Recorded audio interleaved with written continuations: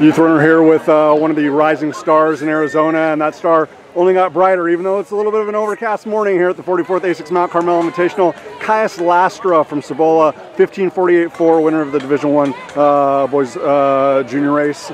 Just ambitious, courageous, setting the tone, and not really worrying about what anybody else was going to do. I mean, obviously there was purpose and intent in what you were doing, but how in command did you feel even in the third mile? Third mile, honestly, everyone was telling me that the gap was immaculate and huge, but I didn't think so. I kept hearing footsteps behind me, so that just pushed me to keep going faster and faster that third mile. Awesome. Obviously, I don't think a lot of people really put two and two together for all the great Arizona athletes and programs. Like, they look at it like, oh, they want to come and race in a cooler environment. Yes, that is part of the equation. But obviously those hills, like that really kind of gives you a simulation of what it's going to be like at Cave Creek, later on in the season. Like, if you can handle a strength course like Balboa Park.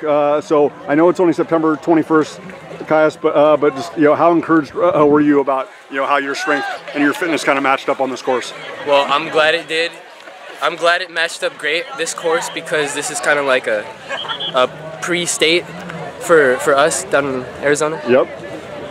And to be able to have this kind of performance ahead of another huge opportunity next week, sweepstakes, Desert Twilight, Toka Sticks, Under the Lights, just how much encouragement, how much optimism, how much belief after a race like today?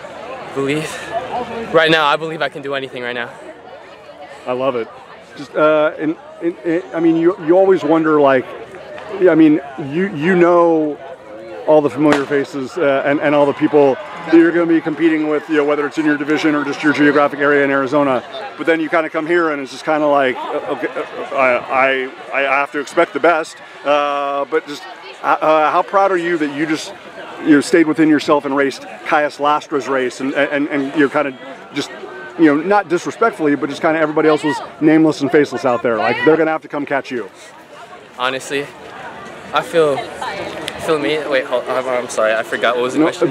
Just the fact that you stayed true to yourself, right? Because obviously, coaches want you and all your teammates to come out and focus on being the best version of yourself, right? Like, you can't waste any time worrying about people from California that you literally might see once in your life. So just how significant and how important was it for you just to stay true to who you are and what works best for you? I'm glad that I stayed me out there, and then I got to see a little bit of my teammates like improve, like they had big jumps from last year's course, and I'm just glad that they got to do better in PR. Speaking of big jumps, I mean, obviously we're seeing it in the results, but obviously one thing I appreciate about you and your teammates in the Cibola program, it's process oriented, right?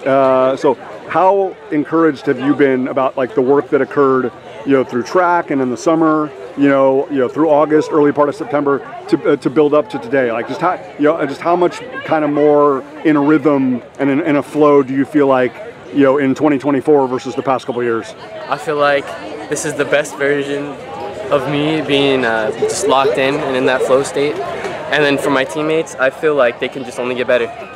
Awesome, man. Last thing, speaking of Twilight, you're an intelligent guy. You're not going to be by yourself out there. Yeah, but, I know that. But obviously after a performance like today, where you can handle it by yourself, like, do you welcome the fact that it's like, hey, now I want people, like, let's work together. Whether we're from Arizona, Colorado, Utah, Texas, like, let's everybody work together to get another PR. Like, I mean, do you feel like that's kind of the next logical, next gradual step for you? Yes, I feel like all those guys that are faster than me will just only push me to PR.